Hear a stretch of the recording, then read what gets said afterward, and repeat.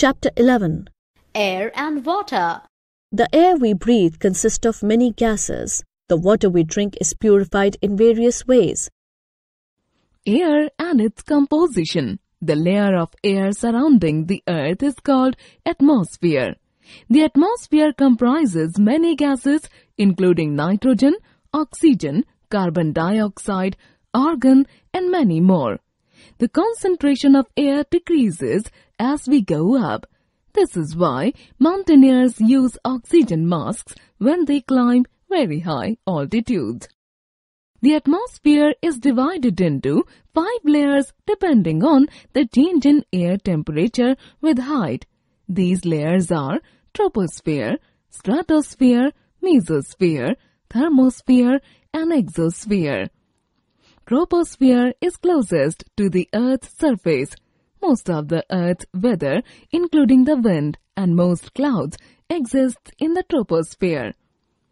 Stratosphere lies above troposphere and includes the ozone layer. Ozone is a gas that blocks much of the sun's radiation or ultraviolet radiation that would harm plants and animals if all of it reached the Earth. Mesosphere is the 3rd layer. This layer has less water vapor than the lower layers. Thermosphere is the 4th layer. Despite increase in height, temperature increases rapidly with altitude. Exosphere is the 5th and topmost layer of atmosphere. This layer ends where the gravity of the Earth is too weak to prevent the tiny particles or molecules from drifting into space. The atmosphere helps in various ways. It maintains a habitable temperature for life on Earth. The ozone layer protects us from the sun's harmful ultraviolet rays. It also protects the planet from meteoroids or small rocks that would otherwise hit the Earth and cause harm. The meteoroids burn due to friction with air and hardly reach the ground. Properties of air. Stretching the mouth of the balloon makes a very tiny space for the air to flow out of the balloon. The air pressure of the balloon itself forces the air out the mouth, but because of the stretching, that space is limited. The airflow causes the balloon mouth, the stretched part, to vibrate. The vibration causes the noise. Water, impure to pure. Water is the most important and most abundant liquid on Earth. 2/3 of our Earth's surface is covered by water bodies, including oceans, seas, rivers, and lakes. The water in seas and oceans is too salty for our consumption. The water we consume for drinking, cooking, and other activities comes from rivers, lakes, ponds, and wells. This water is not pure enough, as it may contain impurities such as germs, dirt, and mud. Generally, impurities in water are of 2 kinds: soluble impurities and insoluble impurities. Soluble impurities are those which can dissolve in water. Example, common salt.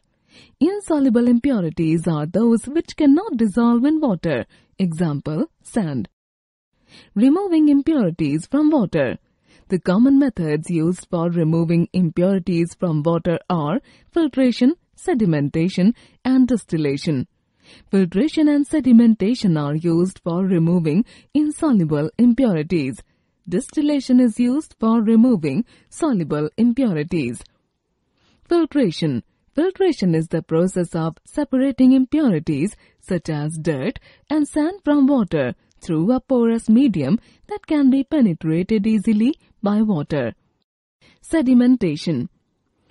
Sedimentation is the natural process in which materials such as stones and sand is carried to the bottom of a body of water and form a solid layer.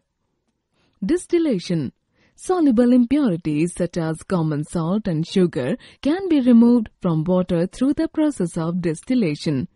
In this process, the impure water is boiled inside a container which is connected to another container through a tube. The boiling water turns into water vapor and the vapor passes through the tube where it cools down and turns into liquid again.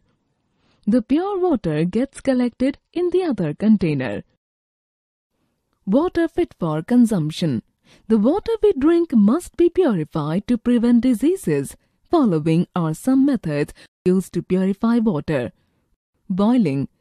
It is the most common method used at home to purify water.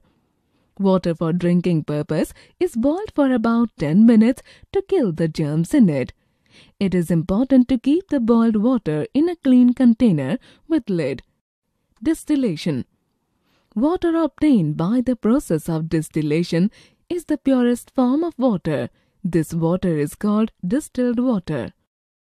It doesn't contain any germs or any other dissolved chemicals. Distilled water is not generally used for drinking. It is used in car batteries, injections, and medicines. Chlorination. Water is also purified by adding the right amount of chlorine in it. Chlorine tablets are added in water to kill germs and make it fit for drinking. In large-scale purification of water, the methods involved are sedimentation, filtration, and chlorination. This is how water from rivers and lakes are made fit for drinking before being supplied to us.